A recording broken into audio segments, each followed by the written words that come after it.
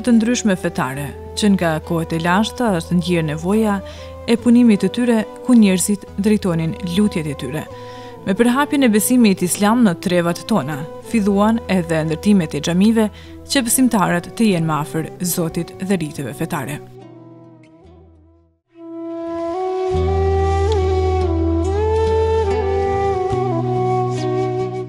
أعوذ بالله من الشيطان الرجيم بسم الله الرحمن الرحيم الحمد لله رب العالمين والصلاة والسلام على سيدنا محمد وعلى آله وصحبه أجمعين أما بعد السلام عليكم ورحمة الله وبركاته.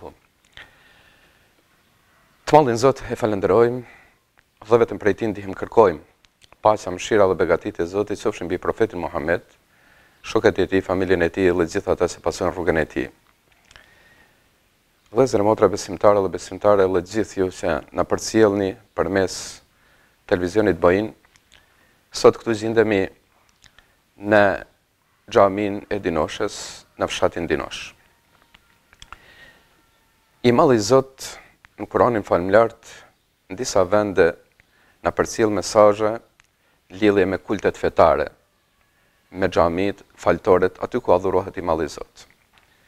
Për atyre mesazheve apo verseteve kuranore, se i Malli Zot i shpalli këtij umetit, është edhe verseti ku thot Zoti, A'udhu billahi bismillah, innama ya'muru masajid Allah man amana billahi wal yawmil akhir wa aqama as-salata wa ata az-zakat wa lam yakhsha ila Allah.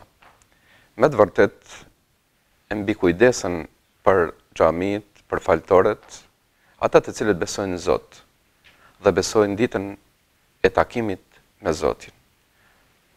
Kryejnë lutjet, falin namazet, pra, shpërndajnë nga pasuria lëmoshën dhe nuk kanë frikë përveç frikës së Zotit. Gjithashtu, i Malli Zot në një verset tjetër kuranor na ka folë duke thënë, A'udhu billahi bismillah, wa anna al-masajida lillah, fala tad'u ma'a Allahi ahada. Me të vërtet, xhamit apo faltoret janë vend ku adhurohet vetëm Zoti, e jo kush tjetër. Në një thënie profetike, Muhamedi alayhi salam thot: "Men bana masjidan lillah, bana Allahu lahu baytan mithlahu fil janna." Kush ndërton një faltore në këtë botë për hir të Zotit, Zoti atina do t'ja ndërtojë një shtëpi të njëjtë në parajs apo në xhennet. Gjithashtu thot profeti alayhi salam: "Ehabbul bilad ila Allahi al-masajid." Vendi më i dashur te Zoti për adhurim janë faltoret, xhamit. Fjala xhami rrjedh prej fjalës arabe se ka kuptim të bashkimit, vend bashkimit, por ka kuptim edhe universitet.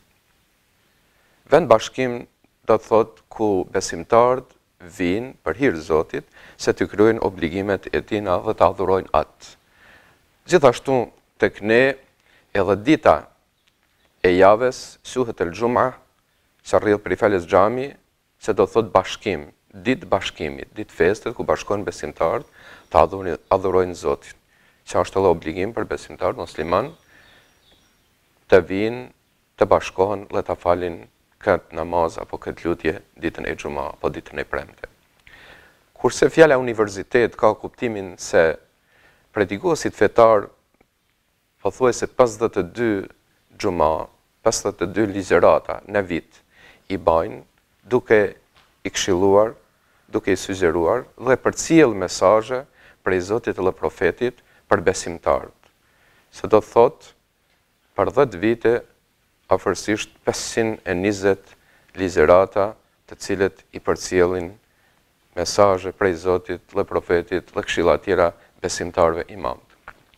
Për atë arsye, këto mesazhe janë prej gjitha lëmive, edhe fetare, edhe edukative, edhe shoqërore, edhe shkencore, se të gjitha këto ndoshta mund t'i mësojmë nëpër universitete të ndryshme. Një besimtar pothuajse i cili 40 vite shkon në xhami ditëve të xhumat, të kryej obligimet e Zotit, pothuajse atina i vijnë një numër i madh i ligjëratave të cilët i kupton, jo vetëm se i kupton, por mundohet edhe në praksën e vetë t'i praktikoj, duke i marrë ato mesazhe hyjnore se janë prej Zotit edhe prej profetit a.s. Ne pikrisht, sot këtu, duam të përcjellin një mesazh lidhje me këtë xhami këtu të Dinoshës, edhe pse kur me shikua historinë apo historikun njerëzor, po thuaj se ai sa është i vjetër njeriu, është e vjetër edhe faltoria apo vendi për adhurim Zotit. Kjo është jo vetëm tek ne muslimanët, por te të gjitha fenat hyjnore, të cilat kanë zbritur prej Zotit, i shohim se nëpër histori çdo popullat ku ka qëndruar ose ka shkuar dhe është vendosur e para se është marrë si iniciativë është kanë për ndërtimin e faltoreve ose vendeve adhurime, se njerëzit përmes mesazheve hyjnore t'i edukojnë dhe përmes tyre ta formojnë një shoqëri të shëndosh dhe të pastër.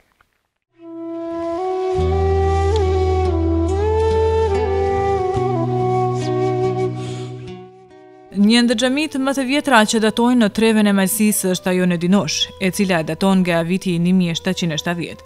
Edhe pse mbetet pothuajse e pa dokumentuar historia e saj se nga kush, edhe pse si shumë kultet të tjera që përjetuan sundime të ndryshme, sfida dhe shkatrime, ajo dhe sot ekziston në themelet e para të saj. Edhe Dinosha këtu e ka pas fatin se në vitin 1770 të fitoj faltoren e parë në këtë vend. Për fatkeq nuk dihet se kush e ka punua xhamin për të parën herë, por kjo datë është e shënuar në vetë xhamin aty për punimin apo ndërtimin e saj. Edhe kjo faltore, sikur edhe vetë Dinosha sipas disa dokumentave të cilët i kena zgjetur, ka pas fate të ndryshme, edhe të mira, por edhe të vështira, edhe të gëzimit, por edhe të hidhërimit. Kem pas raste sipas historisë me ndëgjua dhe me lexua se edhe kjo xhami ka pas rast se është djeg, sikur që është djeg edhe Dinosha kur është sulmua prej armiqve rreth. Për shërbim të kësaj xhami kemi informata se në këtë xhami kanë shërbyer shumë imam. Për fatkeq janë shumë prej tyre se nuk u dihet emni dhe koha e shërbimit të tyre. Por kem edhe prej atyre rasteve dhe atyre imamve të cilët janë shënuar dhe kanë mbetur shënime të rralla, por kryesorja kemi hasur shënime të disa imamve të cilët kanë shërbyer e në veçanti në shekullin e fundit.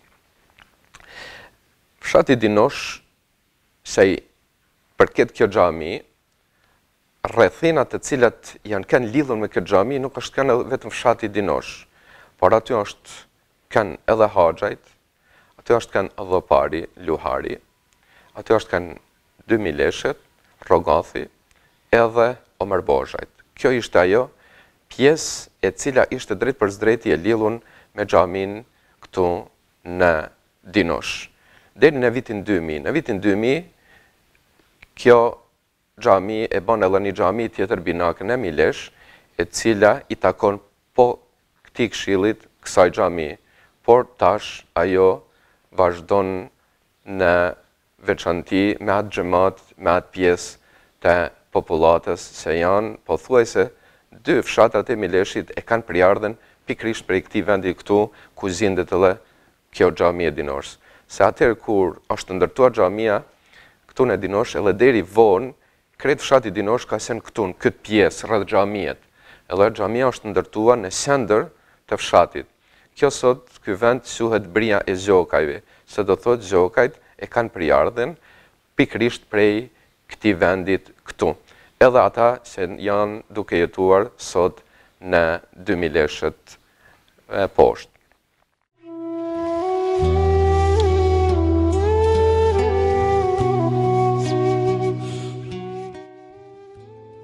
Në kulturën islame besohet që ai që ndërton një shtëpi të Zotit këtu në tokë, Zoti do t'i ndërtojë një në Xhim.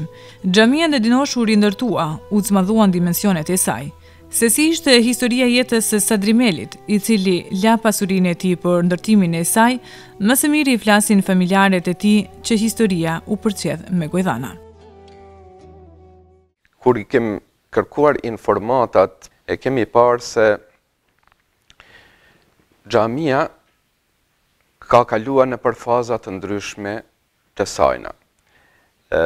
Ka pas raste të cilat xhamia ka pas nevojë se të ndihmohet, por pikërisht ndihmën mas shumit e kanë marrë prej besimtarve të cilët kanë jetuar rreth sajna dhe e kanë ndihmuar edhe anën materiale, por nëse ka pas raste diçka edhe me tjera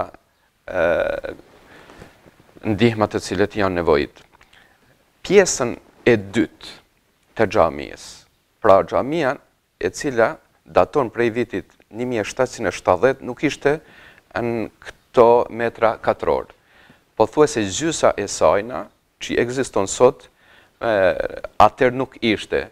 Por, mas një rastit i cili ndodh të një banor prej fshatit Haxhaj, me emrin Sadrimeli, nuk dihet data kur saksisht, por ky kishte pas rënë në zjak dhe detyrohet se të iki në Guci për siguri. Dhe atje kalon një pjesë të jetës së tina, por kur thellohet në pleqëri së muret dhe para se me vdek, ai e shkruan një testament se thot prej tokës se posedonte ka me e shit dhe me e rrit xhamin e Dinoshës.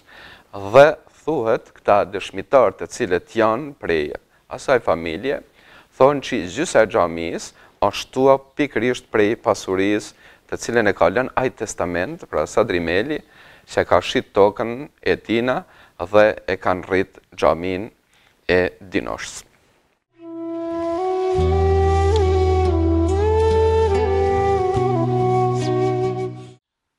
U bashku ati kanë sa Sadrimeli. Janë bashku pejton malësijet, krend, pej hotit, pej koje kuqit, treshit, kelmetit, den shkrelit, den reqe, rigjali, ndërsa të friden huskaj, atër që i ka vrao, huskaj në pipi i kalit. Trima hatashim, da i trimash, dvjeshim, të mirë bolbe, se për taksiradi. I shkojnë e tonë këta krente e malësisë në Rigja, o thritë Tomzoli që janë kryetarja asaj vllazni. I qënë shjoti e kanë blu me talagonat jaksin, me shpat për qafet, i thmi ndjep, këto kënë pejto jegjit, i Birja Meramit, Hysen Amit, i kanë thash thmi i vogël, ndjep, ato kanë që si, o kina deti ashtu, e kanë që ndërë të ty në pika në huskaj. Gjithë dit në këtë Rigja s'ka aprovu. Atër e kanë zhveshe jek të lagonin në thasën ke kalableke s'kanë pash me i bojë, nëjse kur janë njeri i shërë, njeri me zemrë të qartën, kur janë nisë më da, pa u largu o larkë, e ka thira thonë të madho, Sadrimeli, ku je more kur janë nisë më da.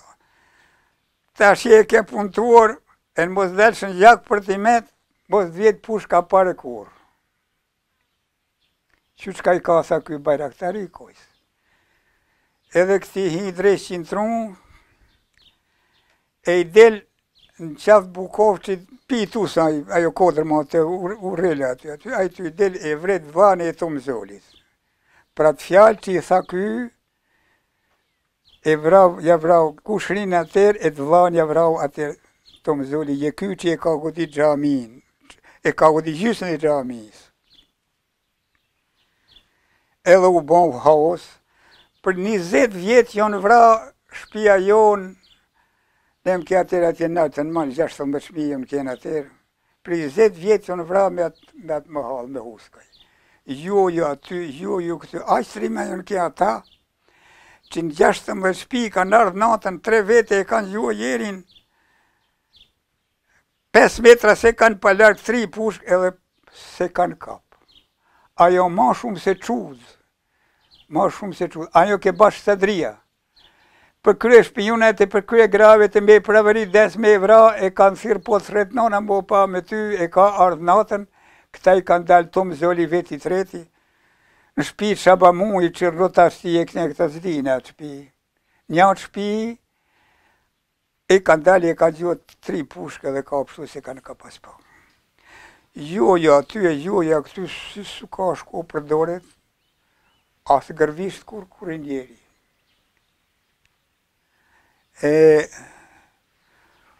Kanë jekëzia të rejon mahalla jone të harde, të kanë thajnë, kanë rinë gjake, mos punoj, shritë, për 20 vjetë. Atër ky sadria që ka godit Xhamin, ka dalë në kusinë, se s'ka pa vetë më rru ma këtu, s'ka mu i me ke më rru, s'ka guzuj kush me i baj ma, usulli është. Ka të një tje ka rënuaj, si po thomë dhe të ka gjatë 20 vjetë, i ka baj likë, kur ka baj likë, e ka shkru testamentin, me shit pe i malisti e me qëtua, sa një ke e shkurëtën, sa tash ta ma gjysa, e ka qëtua gjysën e Xhamisë me pare tokstinë e ka qëtua. Edhe ka ardhë gusinjoni me u kazua këtën e mahalës, aty e dekë, e ka përnu testamente e ka no. Kanë dalë me shkua, me pa aty e dekë, e se kanë gjithë gjallë, po e kanë gjithë dekun. Ate të boni Tom Zoli, hajde një kasa është, se do më godit. Jem vra bol, jem po bratim mua.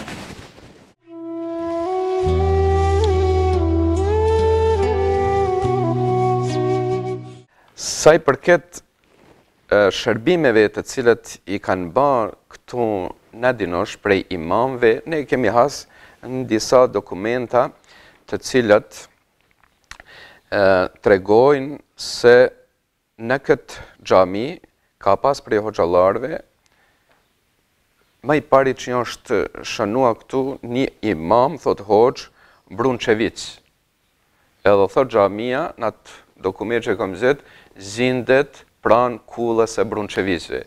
Tash kush ishin këta Brunçevist, saksisht nuk e dim, por kryesorja një prej atyne imamve se kanë shërbën këtë xhami ishte pikërisht prej këtij fisit. Thuhet se ka pas edhe imam prej Kavkazijet, prej Çeçenijet, por ata imam të cilët dihet se janë shënua në dokumenta janë Hoxha Hasan Dhumni, Sulejman Haverisi, Recep Zokovis, Hafiz Shukri Bakalli, Halit Veseli, Osman Zaga, Hajrullah Kasapolli dhe Besir Zokaj e tash imami ma i ri se ka startua Nadir Palaj.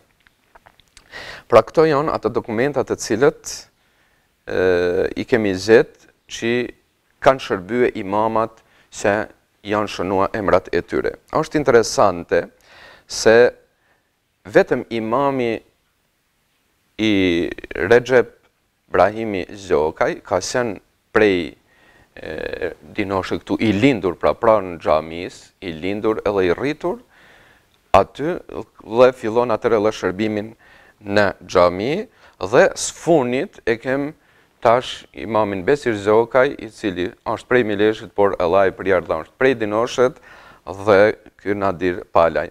Këtë zith tjertë ishin të ardhun se nuk i takoshin fshatit Dinosh.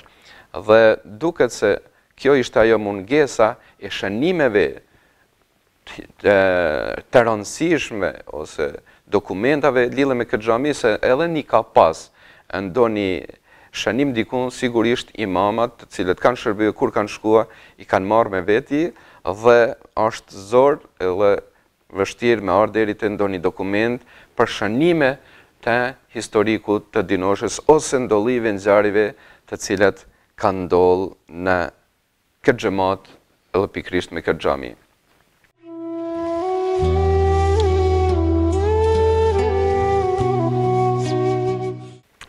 Gjithashtu, kisha me cek edhe pak historinë e hoxhës tim personal, hoxhës Besir Zhoka, i cili ai filloi këtu kontributin këtë xhami ose punësimin në vitin 1981. Unë isha një prej nxënësave të cilët erdhëm me mësuam të ai mësimbesimin, edhe ai kontriboi për këtë xhamat, për këtë xhami, në një kohë jo shumë të lehtë, por ishte shumë i përkujdesshëm në veçanti për fëmijët që vishim ne në atë kohë, por edhe mas meje për të mësuar mësimbesimin. Ai ishte i angazhuar edhe në pajtimin e njerëzve, edhe përveç predikimit të cilët e kishte në xhami, u interesonte edhe për njerëzit, për xhamatin e vet, edhe ma gjanë se të ndihmojnë edhe të kontribojnë për të mirë të vendit edhe të xhamatit.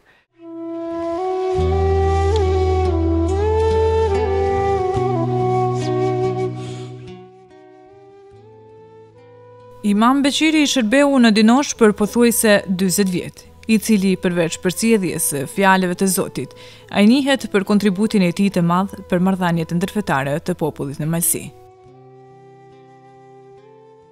Në emër të Zotit po filloj bamirësit dhe mëshiruesit të përgjithshëm, i cili është krijuesi i botës, i cili na ka dhënë dhe është Zoti i gjithë botës.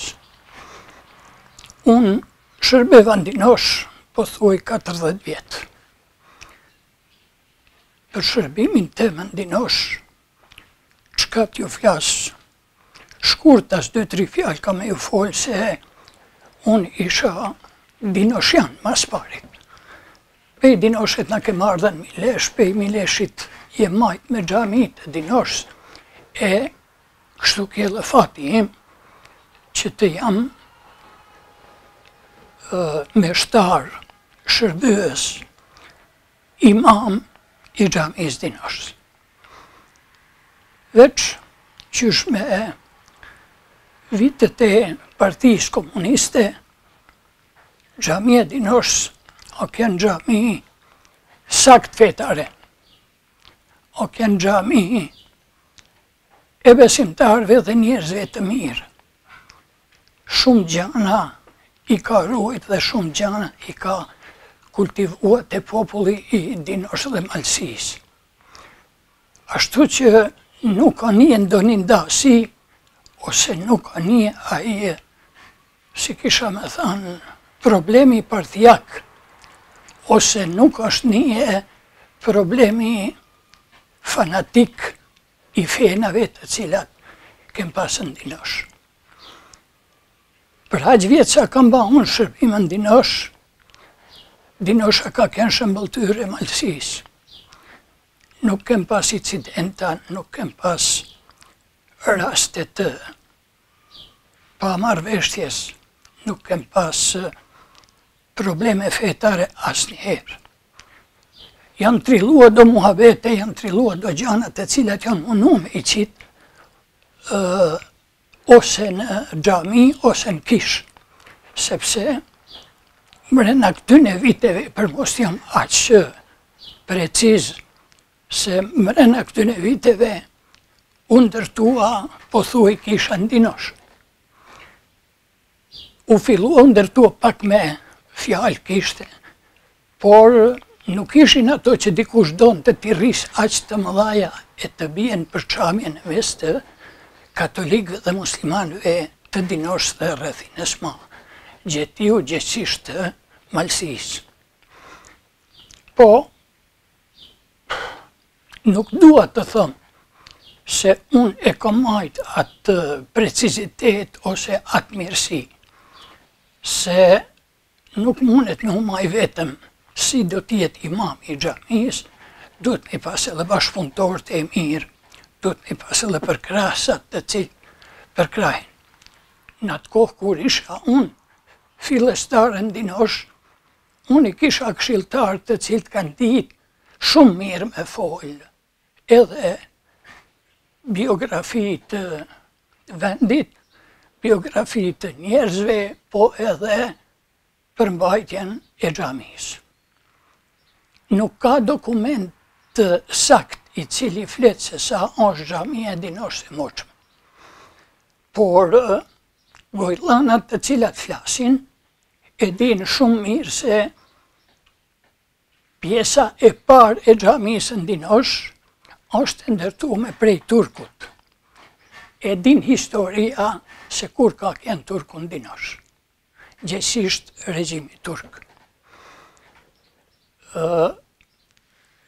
Xhamia e Dinoshës a punua 2 herë. Prapërsisht e moshme diku 400 e ma vjetë, u punua jo e male. Erdhë koha kur nuk i nxente xhamia besimtarët të cilët dëshirojshin të vinë në xhami. Ashtu që Sadri Meli i Haxhajve e kalon pasuninë e tij pasi nuk ishte evlad, e la pasuninë e tij pronë për xhami, gjithësisht e la edhe amanet që të punohet apo të rindërtohet xhamia, çka ka nevojë të riparohet në Dinoshë. Ashtu që e vërtet se tamam gjysa e xhamisë, do të thonë prej gjyse të mrapa të ndërtesës, është e punuar prej Sadri Melit të Haxhajve. Xhamia ka punua si në kohë, ceka pak për çështjen e partisë. Në kohë të partisë ka punua xhamia, Partisë Komuniste. Ka punua dhe nuk ka pas asnjë problem në Dinoshë. E posaçërisht, qyse isha unë, qyse unë u vendosa imam i xhamisë, gjithësisht edhe krye imam, aty nuk ka pas asnjë problem të thom prej Partisë Komuniste. Pastaj e bani Zoti si e bani erdhën këto çështje, këto lirime të cilat i lavduam lumë për ne që po vjen çështja e demokratisë. U formuan parti. Çka me thanë shqyqyr Zoti që kjenë bollë parti edhe shqiptare, me në ba qefi të gjithve me zgjell kush ka të dojnë. Por këtu atër pak nisën mu lëviz punët a parti të vetat shqiptare, a dhe parti prej jashtë. Kryesoria u ruajt të thomë kogja mirë. Edhe unë për vete jam mjaft i kënaqur për aq vjet sa shërbeva në Dinoshë, për shkak se u mundova ta ruaj atë qëndrueshmërinë esenciale të Dinoshës, edhe atë atmosferën e bukur e cila i kishte hije xhamisë, edhe kishte edhe fesë, edhe muslimanëve, edhe katolikëve. Pse? Na nuk kem pas kur farë dallimit e posaçërisht e unë nuk ka pas aso pjesë fanatike e cila ka ba që ta përbuzi një të ri atë moqin pa marrë parasysh pse ishte katolik. Do thot si tjetër fej. Për mua ka qenë i njajt si ai, e kur kam folun për të drejtat e fesë, ashtu si flasën këto libra të shejta që i kam qektu, unë nuk jam gushtu as pak të flas lirisht se këto janë libra të shejta si për muslimanin, si për katolikun. Atë kohë vetëm të cekje edhe këten kjo fëse ndihmon për ta njoftoni ju të rit.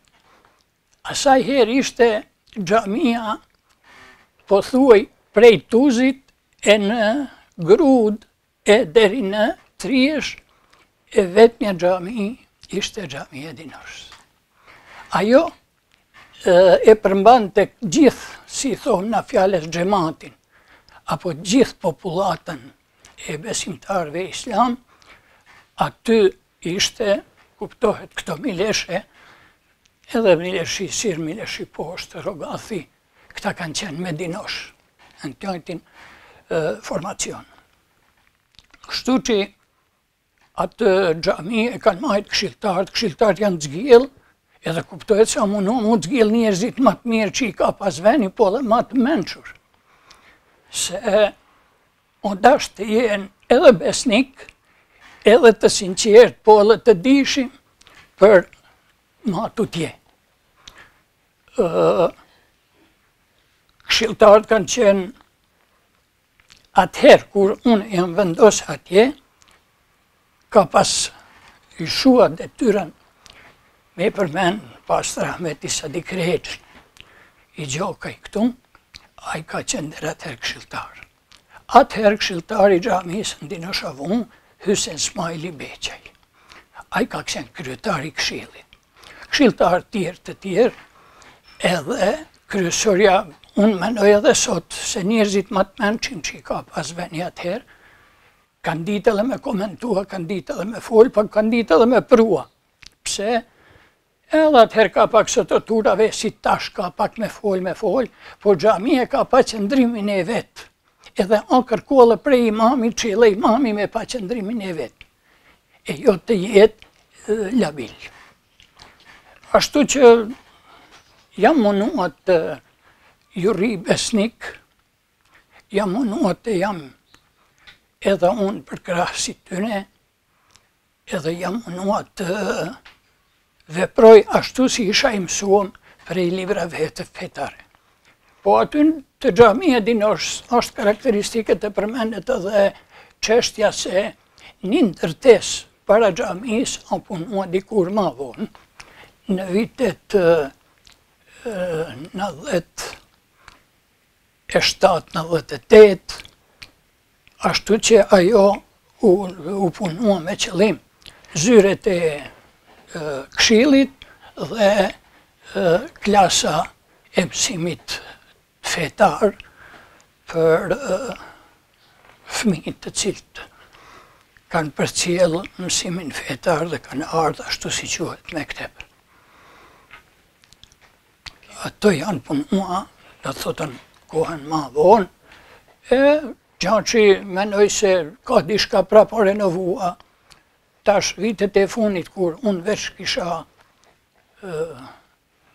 si të them, kisha hjek dorë prej asaj çka ishte ma udhëheci të thonë, për arsye se veç besojinit njoftuam se unë fitova drejtën e pensionit dhe kisha dëshirë të lirohem pak të pushoj.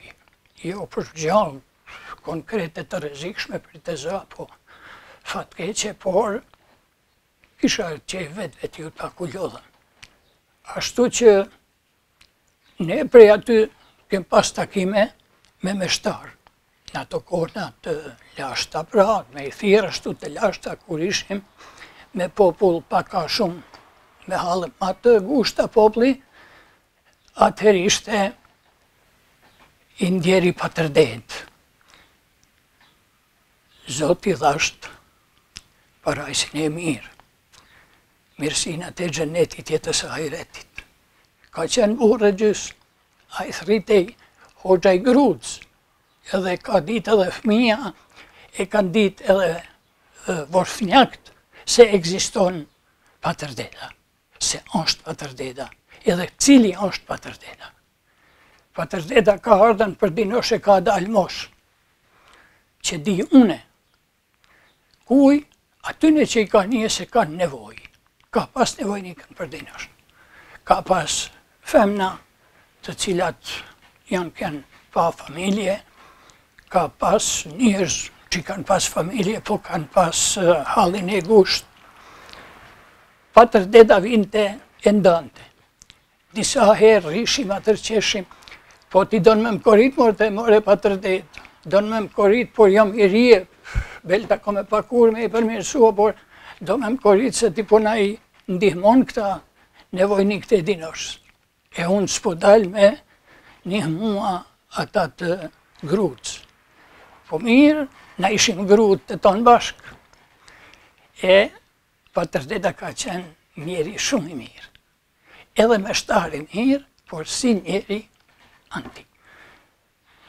Këta po flasë me qëllim se gruda pra na kishte ne dy meshtarve atëherë. Këta të tuzit e kem pakojshia, po, edhe me ta kem pas kontaktime, edhe me ta kem pas shkuasi mjaft të mira, mjaft të forta, me përmen Patër Gjergjin Replikën, e pastaj edhe Patër Pashkun e Islam Pepici. Ashtu që prej aty, si centrale e ke majtë atë përqendrimin, e fetarisht, unë jam kënë plotësisht i kënaqur me atë kohë dhe me atë sukses që shisha se na kem. Na ka necë dhe fjallët, po thuaj edhe ma shumë se sot.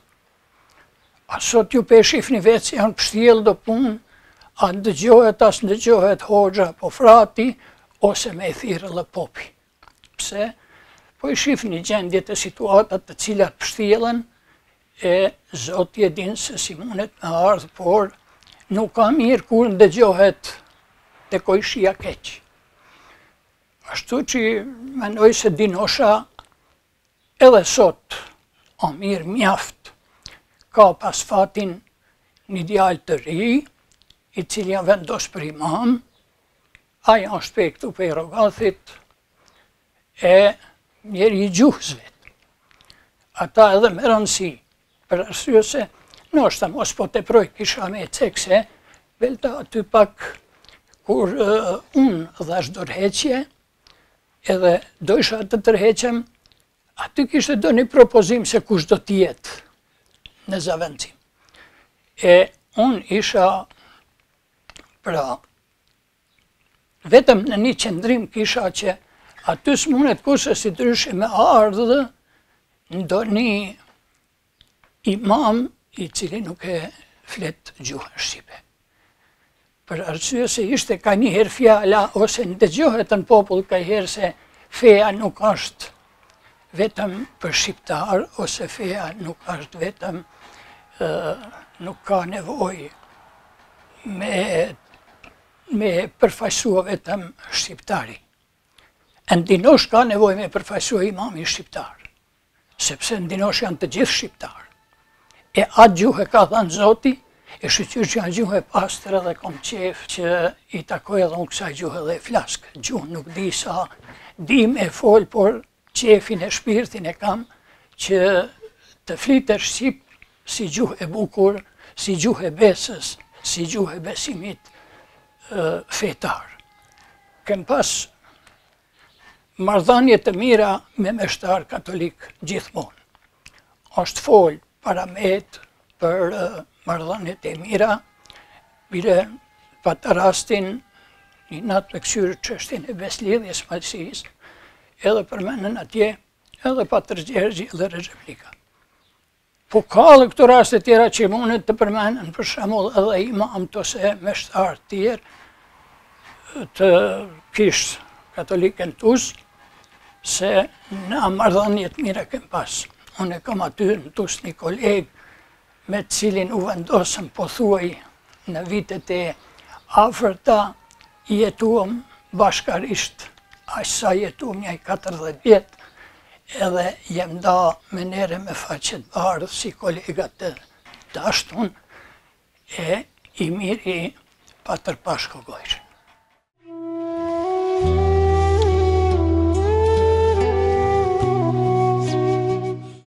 Ajo e cila është e nevojshme dhe duhet të ceket për shërbyesin, apo më mirë më thonë misionarin, i cili u lind këtu pranë xhamiet, u rrit, u edukua, mësoj dhe predikoj, pothuajse deri në vdekje, Recep Ibrahimi Zokaj, pra i njoftun si Recep Ibrahimi, i cili ishte një misionar, i cili ja kushtoi pothuajse krejt jetën e vet shërbimit në besim. I lindur me 6 maj të vitin 1887, pra këtu pranë Xhamisë në shtëpinë e vet në Britë e Gjokajve.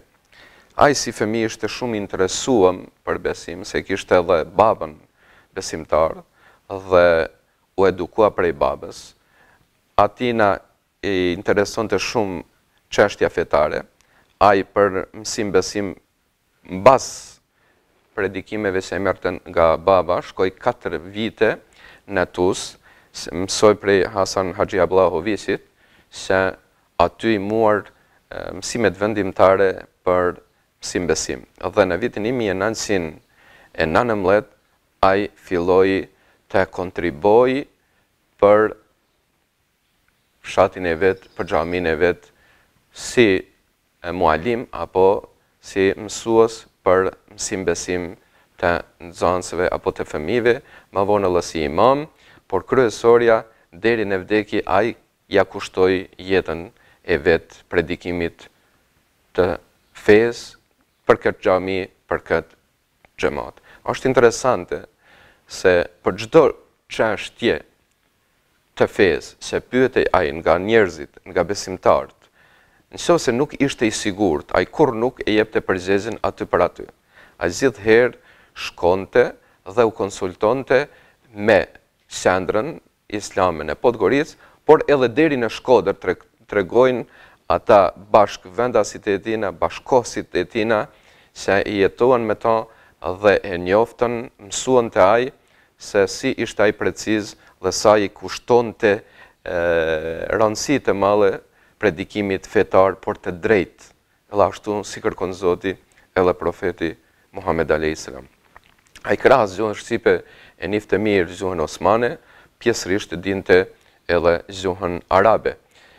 Shumë ka pas sukses në edukimin e gjeneratës, se ai ka edukua prej fëmijërive ose fëmijëve të cilët shkoshin të mësojnë mësimin edukativo fetar tek ai, por edhe deri të njerëzit e rriqim, njerëzit e moshuar.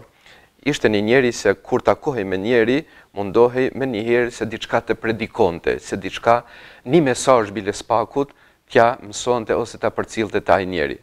Pra, me njëherë, nëse ai takohej me një njeri, sa pyetej, shkurt thuhet se e ka bërë një libër me vete gjithmonë, edhe e ka nxjerrë atë libër ose atë kitab, edhe me njëherë, bile një këshill, një mesazh është mundua në shpejtësi me ta dhanë, me e përcjell. Pra, të kujton atë fjalë të profetit a.s. ku thot profeti a.s.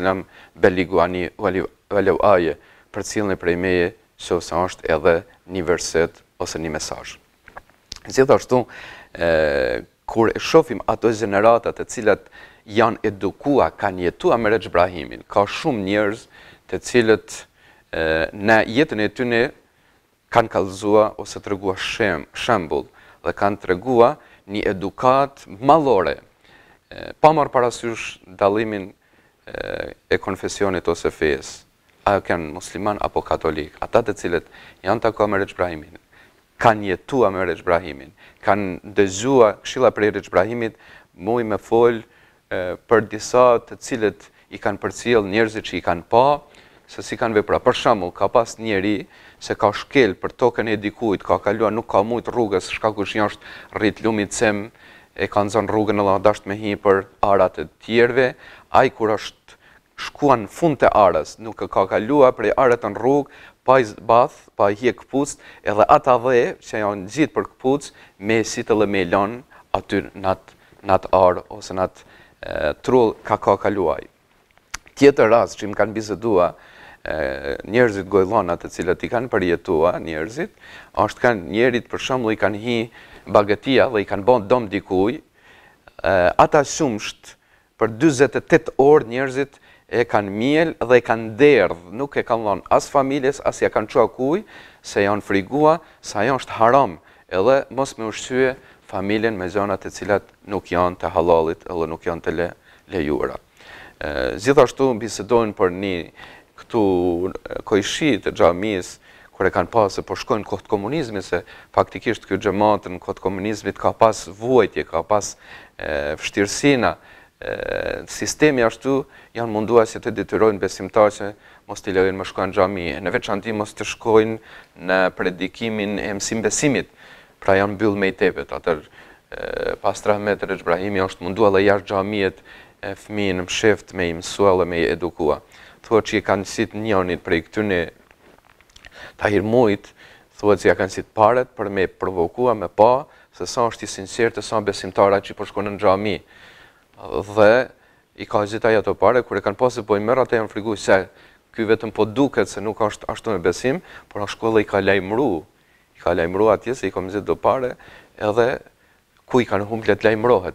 Pra kështu janë kënë ata të edukuan, pikërisht ku e kanë mësua këtë edukim, e kanë mësua në shoqërim me Rexh Brahimin dhe imam tjerë të cilët sigurisht kanë kontribuar, se të gjithë imamët kanë dhënë atë kontributin e vet sipas mundësisë dhe sipas asaj se janë kanë rrethonat e asaj kohë.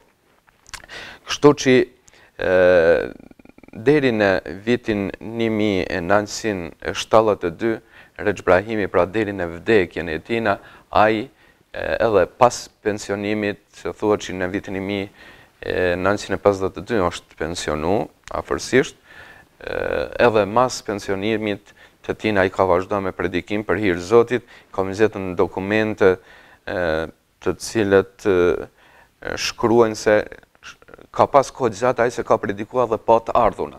Pra vetëm për hir Zotit, për mos me i marr kurkuj asnjë të ardhun, por ka dashur ashtu vetëm për hir të Zotit të predikoj.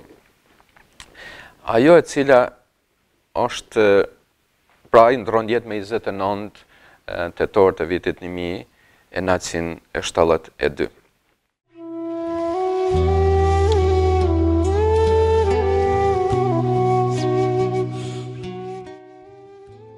Në këtë xhami shërbyen imam të shumt, po gjurmë të pashlyera të vendasit lanë imamet vendas, të cilët edukuan gjenerata të shumta në gjuhën e vet shqipe.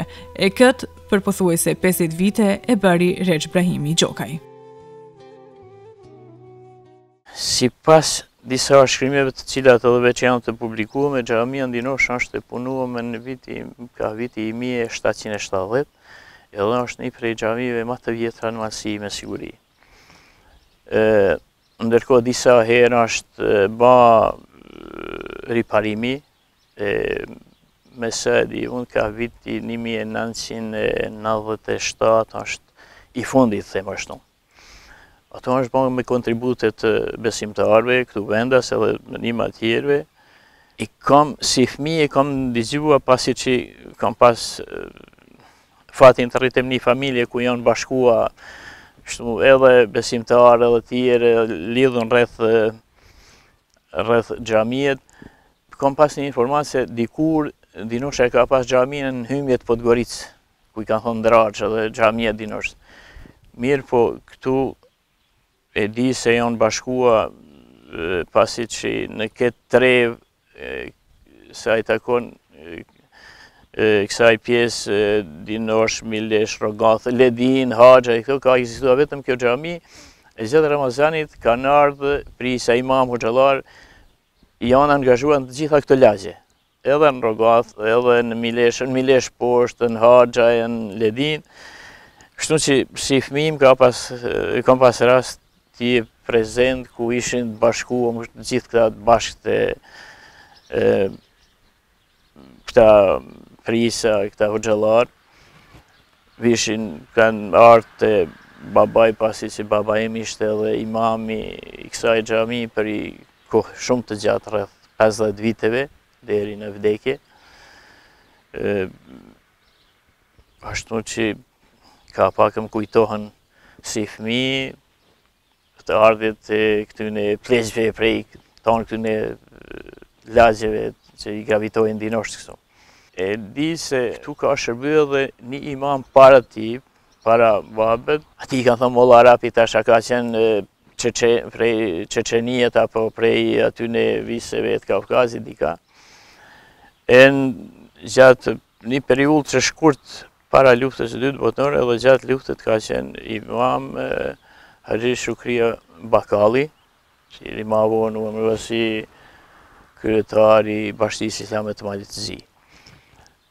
Sa e di unë gjatë periudhës prej viteve të 20 të shekullit kaluar dhe në viteve të 70, përveç këtij Shukris Bakallović edhe babes im tjerë imam nuk ka pas. Ndërkohë mas aty i kanë ardhur imam nga Kosova, Maqedonia, për një periudhë të shkurtër, derisa nuk e morë detyrën atë Beqir Efendi Gjokaj. Edhe pse a e ndrojet sa isha unë i ri, sa isha në shkollë të mesme, por kanë metën kujtim mjaft gjana është në rreth asaj kohë sa ishte gjallaj. E di se ai qysheret ka filluar të angazhohet këtu në xhami edhe me dekretin e të kryesisë Bashkisë Islame të mbretërisë atëhershme, mbretërisë Jugosllavisë. Ka qenë shumë i përkushtuar, shumë i angazhuar, ndërsa edhe me tepin të cilin ai ka marrë atë mësim besimin në xhami, ka pas as rezultate që nxënësit e tij as janë absuar, kanë qenë të aftë edhe me krye detyrën e imamëve, edhe pse s'kan pas diçka me dekret, pse s'kan pas diçka shtu të themën në letër. Për gjatë kohë, deri nuk e di, ndoshta nuk di a ka ma do një gjallë prej atyne nxënësave, prej gjeneratave të cilat ai ka mësua, por ka metën kujtim këti popullit këtu që hala e përdorin kështu në ka thonë Reç Brahimi, baba im. Por e di, ka rasti me ndigjua do pleqja aty ku thonë se sikur mos kishte qenë Rexha, na kishim ma këta edhe tutje kishim me vazhdua me punë cilat i kanë trashëgua ma parë. Si një udhëzues për ta, si një prins ku edhe i ka shkua fjala, i kanë respektua, por me siguri janë ke rreth prej angazhimit ti, ajo ke gati në çdo kohë. Në çdo moment edhe t'u tregoj, edhe t'u predikoj, t'u fejen, edhe t'u mësoj, edhe të ashtu që për rezultate me siguri ato janë, edhe sot janë të dukshme në këtë xhamat, pasi që edhe në kohë të sistemit një partijak në ex-Jugosllavi, ky xhamat ka një ndër xhamatet më të forta për mallëzi, mos të flasim me siguri po se po, por ndoshta edhe më gjanë. Edhe pse edhe në kohë të atij sistemit këtu në këtë xhamat, ndoshta kanë mujt të numrohen me gishta, them se njerëzit të cilët nuk e kanë praktikuar fen, janë kanë shumë të rrallë. Edhe pse gjatë punës tij me tepe, gjatë pengesa ka pasën pengesa pas luftës dytë botërore atër kur veç të them ishin disa ide e duhet me spastruar me fen, duhet por ai kur nuk u shman prej punës tij. Kryesisht, ndoshta është për të cek ata se tereni këtu ku jem na ka qenë, si me thonë, në i drejtuar edhe ka Podgorica, po edhe shumica edhe ka Shkodra. E në Shkodra ka qenë atër qendër e dietarëve, qendër e njerëzve të prisave. E di, këta më ka metën kujtim se thote se gjitha librat se cilat i ka pasaj, e cilat edhe na i kemi sot, i kemi trujtuna, i ka fituar ashtu prej dietarëve kur ata me rastin e ndrrimit para se kanë rrua jetë, i kanë lënë me amanet filan librin t'ia çoni Reç Brahimit, ai është dhurat për ta, pasi që kanë pasë, është i përkushtuar detyrës.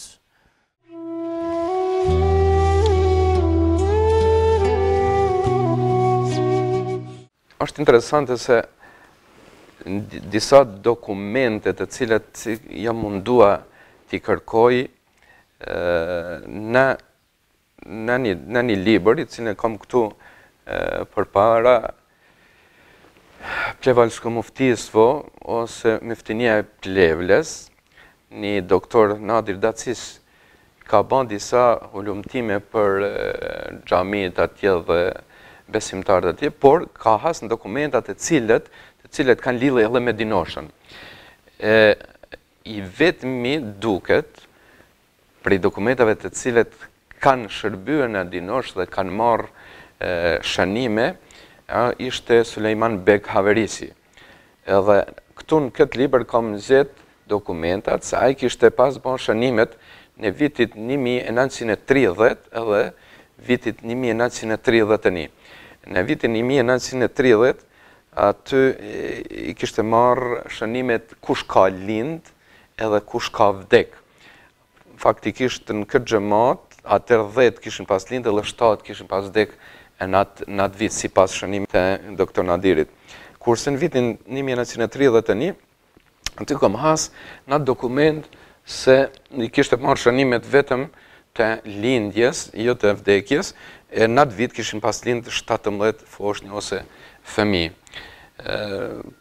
Për fatkeqësi tjera deri tani tjera dokumente nuk kem has lidhje me xhamin dhe aktivitetet e sajna, por me shpresë ato dikun do të gjenden sigurisht dikush do të marrat përgjegjësi se të shpalosim pak historinë dhe të vim deri te ndonjë histori tjetër ose shënim tjetër e cila është e nevojshme për besimtarë që dinë të ardhmen historikun s'pak të kësaj xhamie dhe këtij xhamatit. Është interesante se në vitin 1936 ishte kanë mbajt një mbledhje e shumë hoxhallarëve edhe pjesëtarëve të mëftinive se kishin pas vendos ose kërkua zyrtarisht se në Dinoshë të hapet një shkollë fillore, se ky fshat sipas Haverisit, pra Sulejman Begut, ky e kishte ankua popullatën e Dinoshë se është një popullat besimtare, shumë të sinqert, por u mungon arsimi. Dhe ai kishte fillua iniciativen se të hapet një shkollë fillore në Dinoshë. Edhe është hap, dhe kem edhe sot njerëz të cilët ma kanë dëshmua se kanë mësua këtu pikërisht të xhamia, është kanë shtëpia e xhamisë, dhe në shtëpi të xhamisë e kanë hap në shkollën fillore duke se 4 vjeçare. Pra, kjo xhami edhe ky xhamat, ky këshill, ky kult fetar, kanë predikua pothuajse edhe për predikim të fesë, ruajtjen e fesë, por edhe ruajtjen e gjuhës, edukimin, shkollimin, por edhe të atleut. Pra, xhamati i Dinoshës, në krye me xhamin e Dinoshës, edhe njerëzit të cilët kanë predikua ishin një frymëzim dhe rrezatim i gjeneratave të reja se përcjellë gjenerat pas gjeneratet edhe deri në ditët e sotme. Mund të themi, bile këtu e ka shënua për shkollat të cilet kanë filluar në atë kohë, në 1936, thot shkolla në Podgoricë, shkolla në Tuzë, shkolla në Matagush dhe shkolla në Dinoshë, të gjitha këto afërsisht 500 nxënës i kanë pas të regjistruar. 500 nxënës se kanë mësua në shkollë. Sa i përket xhamisë dhe pasurisë që ajo posedon, ajo sot posedon edhe tokë, posedon shtëpinë e saj, posedon dhe 2 gasullhane ose vende për hatra ose funerale. Gjithashtu, kur me studiua pak çështjen e besimtarëve të Dinoshës, aty futën edhe të Mileshit, unë e kom bën pak një krahasim, për shembull sot e kem medresen këtu në Milesh, dhe nxënësit, shumica prej nxënësve të cilët sot vazhdojnë shkollën e mesëm medresen Mehmet Fati, pothuajse e kanë një lidhje me Dinoshë dhe me Milesh. Pra, ose prindit e tyne, ose gjyshja e tyne, ose domethënë pothuajse shumica e tyre e kanë një lidhje se do të thotë ai frymëzim i besimit dhe i edukimit se është përcjell gjenerat mas gjeneratet, se Dinosha dhe xhamia e Dinoshës, po dhe xhamati i Dinoshës ishte i njohur si një xhamat fetar, i edukuar dhe shëmbëltyr për njerëzit në përgjithësi.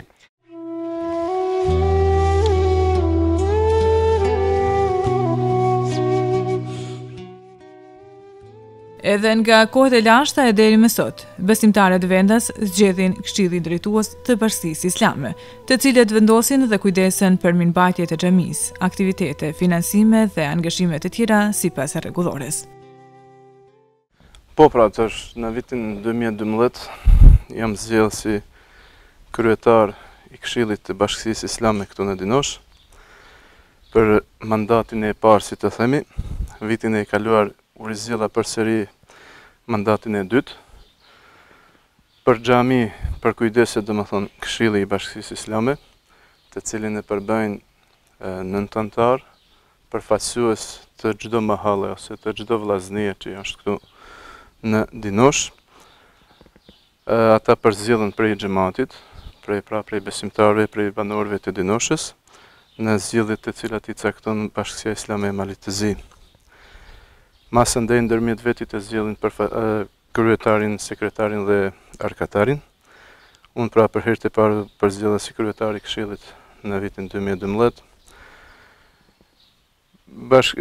Xhamin, domethënë për përkujdesin e xhamisë, domethënë është Këshilli për të gjitha aktivitetet të cilat bëhen në xhami. Aty mund domethënë mirëmbajtja e xhamisë, si edhe krejt aktivitetet tjera mësim besimi, të cilën bëhen, po ashtu edhe të them ajo me financimi të cilin e bën xhamia është rregulloria, në të cilën janë të shfaqur ose janë të kyçur, si më thon krejt katudi. Fshati i Dinoshës pra për momentin numëron rreth 200 anëvisëri, të cilat janë të anëtarësuar në Këshillin e Bashkësisë Dinoshë dhe të cilat janë domethënë të e pajnë me financiarisht xhamin, po ashtu edhe kontributin për iman, si dhe kontributin për pastruese edhe për mirëmbajtje të harxhime tjera që ka rreth xhamisë. Ata domethënë kanë një, si më thoni, tarif të caktuar, e cila është prej 50 eurosh në vit, që duhet ta paguajë çdo anëvisëri, e cila është antare e këtij xhamatit, e këtij këshillit, si më thon në të kundërtën që Këshilli do t'i shërbejnë, do të jenë në shërbim të atyne anëvisërive të cilat janë këtu. Ata të cilat ndoshta kohësisht që nuk e paguajnë për arsye të ndryshme, atëherë aty domethënë nuk janë anëtar të këtij këshillit, menjëherë domethënë u ndërpritën domethënë shërbimet të cilat u nevojitën prej Këshillit të Bashkësisë Islame. Zakonisht janë ato shërbimet të cilat më së shumti përdoren në rastin e vdekjeve, domethënë të gjitha që ka lidhje me të vdekurin, me mejitin si thëmë, domethënë që është larja ose pastrimi i mejitit para varrimit, shërbimi i hoxhës, domethënë falja xhenazës, të gjitha këto çka lypet thirrja e sallës ose njoftimit për vdekjen, po ashtu jo vetëm këto për vdekjen, po edhe në rastin e lindjeve të fëmijëve, këndimi i emrit, domethënë që duhet mja këto emrin fëmijës, aty kemi edhe kurorëzimet, domethënë të gjitha shërbimet të cilat i ka në përgjithësi Këshilli i Bashkësisë Islame Dinoshë, të gjitha domethënë janë të kyçura në anëtarësi. Kush e paguan, normalisht se i ka si çdo shërbim, domethënë që është çdo llogari apo këta siç i njohim në raçuna që i paguajmë me bom ose me i pagua për një herë na i kpusin, edhe këtu i kem ato rregulla. Si rregulla dikur ka qenë njoftën, kanë thënë haku i hoxhës. Edhe zakonisht është pagua në Ramazan. Domethënë është pagua hoxha për muajin e Ramazanit. Që edhe ka mbet edhe tash ka dikush thotë sa është më pagua haku i hoxhës. Mirë, po nuk është vetëm haku i hoxhës. Domethënë është krejt anëtarësia dhe krejt mirëmbajtja e objektit të xhamisë. Domethënë krejt nuk kanë vetë xhamia, po këto janë varrezat e tona që ka lidhje me xhamin, domethënë të gjitha janë të kyçuna aty, në këtë anëtarësi. Sa i përket. Ka ndryshuar përpara kanë diçka më, janë ka rregulla pak më të ndryshme, edhe anëtarësia ka kanë më e vogël. Ne qysh këtë vit e kem bërë domethënë anëtarësinë 50 euro. Vjet ka kanë 35, por tash kemi edhe imamin e ri, edhe harxhime pak më shumë, sepse duhet me i krijuar kushtet që të mbajmë një imam. Ashtu që na dasht pak me rrit mirë, po në një anë tjetër u është lehtësua xhamatit disa gjëra që tjera përpara tjera vjet nuk i kanë pas. Domethënë përpara tash se po e përmesin aty në rast vdekjet, domethënë krejt harxhimet që i ka pa një anvisri i kanë paguar vetë dhe kanë dalë besa bajagi. Onda 400, 500 deri në 600 euro e kështu, domethënë me i pagua atë ditë. Në këtë mënyrë ne u kem lehtësua, domethënë çdo anvisri sepse me këtë që e paguajnë 50 euro në vit, domethënë i kanë shlyem me të gjitha shërbimet, kur gjë nuk kanë nevojë me pagua atë ditë që u ndodh një rast në familje, ose në martesë ose në lindje të fëmijës së kështu, domethënë s'kan domethënë obligim ndaj hoxhës apo ndaj dikujt, nuk kanë kurrë obligim. Tash, nëse dikush dëshiron me qeros hoxhën apo me lënë diçka për seva për xhami, normalisht se na si dalim kujt përpara anë të mirë se ardhur, por domethënë në këtë mënyrë ja kem lehtësuar xhamatit që me pa më lehtë ato ditë që besoj janë pak vështira, edhe pavarësisht prej rasteve se cilat ndodhin. Mas pari do të cek se e kemi që një vit domethënë jemi duke u marrur me një projekt, ajo është shtëpia e imamit, e cila ndodhet këtu mrapa dhe e cila është gati. Në plani ka qenë që të përfundohet para Ramazanit dhe të jenë gati për imam, domethënë ajo është shtëpia e xhamisë, shtëpia e imamit. Jo tash se ka me mbet imamit për gjithmonë, por se kush të jenë imam këtu e ka në dispozicion atë shtëpi me banu aty.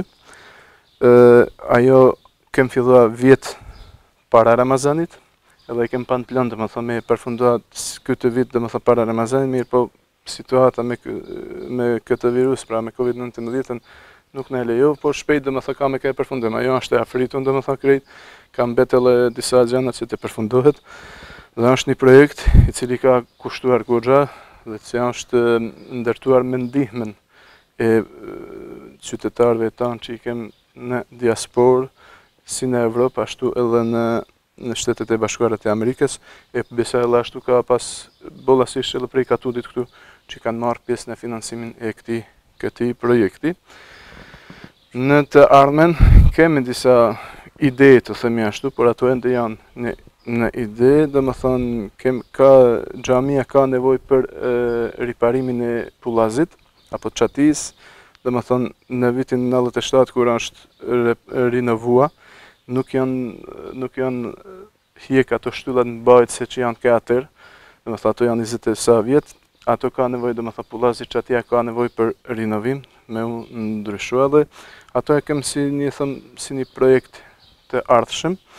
Pastaj kemi edhe atë livallin e xhamisë ose që e kem këtu në Dinoshë më poshtë, dhe aty kemi një ide që të mbjellim, të pastrojmë herë dhe të mbjellim fidan e ullirit, që të kem si vakuf prej dikujt, domethënë kush don mundet me ardhë me mbjell një fidan aty të ullirit për shpirt dikujt, për me lënë domethënë si kujtim, dhe ajo që do të shërbej në vazhdim, domethënë ato të ardhurat që të jenë prej aty, sepse ka aty mirëboll janë 56.000 kvadrat, si më thënë 56.000 metra katror, dhe ka vend aty me u bë një ullishte mjaft e mirë, ndërsa të ardhurat do t'i shkojnë këshillit të Bashkisë Islamit dhe do t'i shërbejnë për mirëmbajtjen e xhamisë dhe për çka të nevojitet.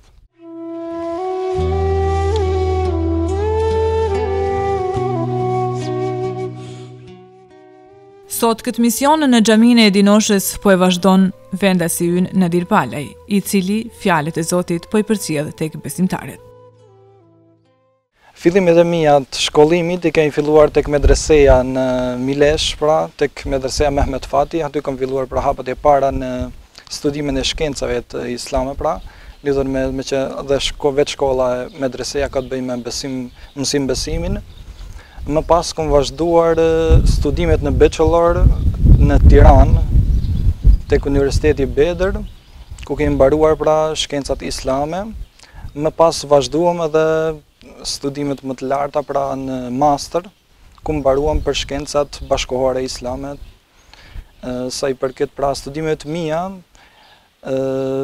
aty kemi kaluar shumë vite të bukura, aq më shumë sa i përket aspektit të studimit në gjuhën tonë amtare, me që është një privilegj të studiosh në gjuhën shqipe për lidhur me shkencat islame, edhe shumë gjëra dhe i kupton më mirë dhe se si të shprehesh, se si të kuptojmë gjërat dhe si të uashqerojmë njerëzve besimin tonë, që dhe ata të njoftohen më thjesht dhe më lehtë me besimin e tyre dhe me bindjet e besimit islam. Aty kemi filluar për hapat e para dhe tani pasi mbaruam shkollën do ta cek në fakt edhe faktin se gjatë studimeve kur ishim në përzgjedhje pasi mbarova bachelor, studimet bachelor pasi mbarova këtë ciklin, isha në dyshje se ku të vazhdonim pra masterin, edhe fillimisht u regjistrova një herë në shkencat e filozofisë, për lidhur me filozofinë, po më pas kaluam përsëri tek shkencat islame që ti mbaronim të jetë më kompletuar, domethënë studimin e shkencat moderne islame. Kur më është ofruar detyra e parë, domethënë që ti jem si imam këtu te Xhamia e Dinoshës, ka qenë një përgjegjësi e madhe, ta them si në fillim sikur edhe më është dashur kohë që ta pranoj edhe këtë përgjegjësi, se vërtet është përgjegjësi e madhe të jesh imam dhe ti drejtosh, të jesh në krye të një xhamie dhe ti drejtosh besimtarët dhe ti këshillosh ata lidhur me këshillat, vërtet është edhe njëkohësisht edhe privilegj, por edhe një përgjegjësi e madhe për çdo njeri, aq më shumë është përgjegjësi e madhe pra për imamin. Jam shumë i kënaqur sa i përket domethënë besimtarëve dhe xhamatit pra të popullit këtu që janë në vendin Dinoshë pra, janë shumë të sjellshëm. Tani normal është edhe me ndryshimin e kohës ndryshojnë edhe disa legjislacione islame. Edhe njeriu fillon të kuptojmë më shumë edhe gjërat, janë më të i thjeshtësohen njeriut edhe gjërat dhe të kuptojmë gjërat më shumë për nga ana, domethënë kuptimore se sa për nga ajo që i thojnë vetëm se kështu është dhe nuk duhet tjetër gjysh. Besimtari fillimisht, domethënë edhe është urdhër i Kur'anit për librit të shenjtë është që fillimisht të lexojmë.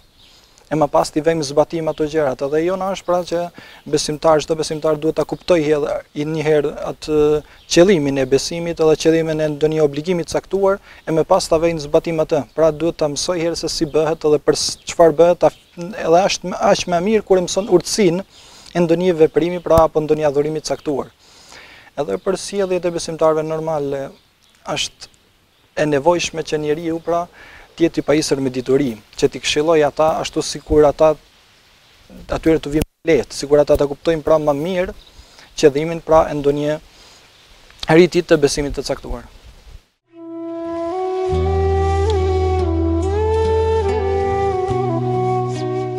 Në përgjithësi nga ajo që kam pas kapacitet dhe mundësi të bëj një përmbledhje në lidhje me me historikun e xhamisë, sigurisht njerëzit të cilët janë më në moshë kanë ndoshta edhe informata më të shumta. Sot xhamin e mbi kujdesin besimtarët e këtyre fshatrave të cilët i përkasin Dinoshës, pra Dinoshë, Haxhajt, kryesisht kjo është ai përsindim, ka edhe prej Lloparit dhe Luharit, me antarësim, patjetër duhet ta përmendim dhe mos ta kalojmë diasporën, në veçanti vendasit tanë dinoshjan të cilët janë në diasporë, në çdo aktivitet, por edhe jashtë aktiviteteve me ndihma dhe lëmosha vullnetare e kanë ndihmojnë, e sigurisht edhe në të ardhmen do ta ndihmojnë këtë xhamat dhe këtë xhami. Me shpresë se i Malli Zot do të dërgojë mëshirën e tij mbi këtë xhamat, mbi këtë xhami dhe njerëzit në përgjithësi këtu në Malësi dhe Mahxhan. Me shpresë se i Malli Zot do të na largojë prej çdo të keqe, me shpresë se gjendjen tonë do ta përmirësojë gjithherë në të mirë. Gjithashtu i dëshiroj imamit të ri Nadirit Palaj një punë të mbarë, një fillim të mbarë dhe sukses në karrierën e tij. Do në Zot inshallah do të vazhdojë misionin ashtu si do të jetë i dobishëm me prej predikimeve tina edhe xhamati edhe populli, por që është kryesora i Malli Zot. Me shpresë se i Malli Zot do të çojë unifikimin, bashkimin, afërsinë, dashninë në xhamat dhe do të na mundsojë se ne t'i ruajmë këto shtëpia, këto kulte të cilat Zoti i Xheleshanu na i ka dhënë, të kujdesemi për to dhe t'i i kem në kujdesje deri në atë moment që të ndahem prej tyne.